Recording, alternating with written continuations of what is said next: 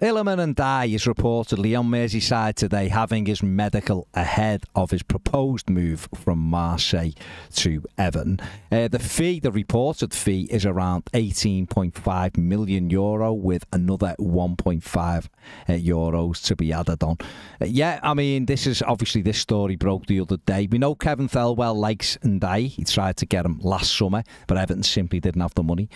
And Everton are looking to try and increase their attacking options. Ndiaye didn't have a great season at Marseille last year, which is probably the reason why Everton have moved, seen an opportunity to get him in and strengthen their attacking options. And if Everton can get him in, then it's another one in through the door before pre-season training begins next week, and it's exactly what Sean Dyche will have wanted. It doesn't give anyone an advantage if players are coming in late August when pre-season's out the way and the games are already begun. So it's good to see Everton moving quickly with some of these deals, and hopefully that will be concluded quite quickly, and we can then move on to the next one. We're trying to get through the door, but it does look as though Iliman Ndiaye will be joining Everton, and more details will be out shortly, and we will have them for you when they are.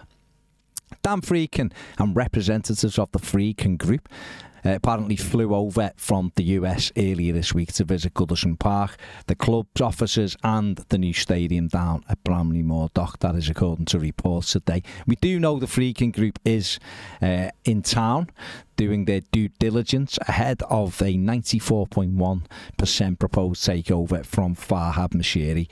Everton will want this concluded quickly. The Friedkin Group will want this concluded quickly.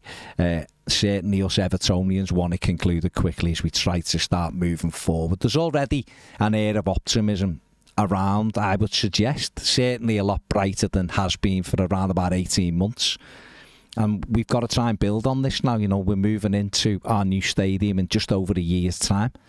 The players we're talking about coming in at the moment, trying to bolster that squad, trying to give that squad a boost, and new ownership will certainly do that, and it seems to be moving in the right direction. It isn't done yet, and we can't get ahead of ourselves, but certainly positive things are going on in terms of the takeover.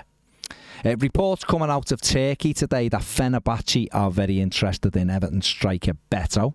New signing Jose Mourinho has apparently approved the signing, and Everton are looking for a fee of around €20 million for the striker, who only joined the club last August from Udinese. Listen, I don't know if this is true or it isn't true. Everton certainly hadn't, at time of recording this, received any kind of bid from Fenerbahce. There was a couple of rumours going around today that they're in negotiations. They haven't had any contact as yet with Beto, but sometimes these stories do come out ahead of an official bid. Jose Mourinho will have come across Beto in Serie A, of course, when he was Roma manager, and Beto was playing for Udinese, so we'll know about him.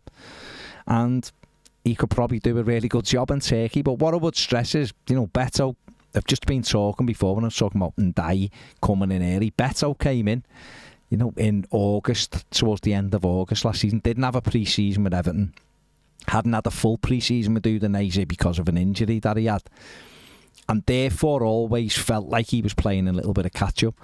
Didn't have a great season, but done all right and was an option. And, who knows if Sean Dyche is prepared to let him leave or not. Maybe they will if an offer comes in, but if not, then it's a chance for him to get himself fully fit this pre-season and have a much better season this time out for Everton. But we'll wait and see. We'll wait and see.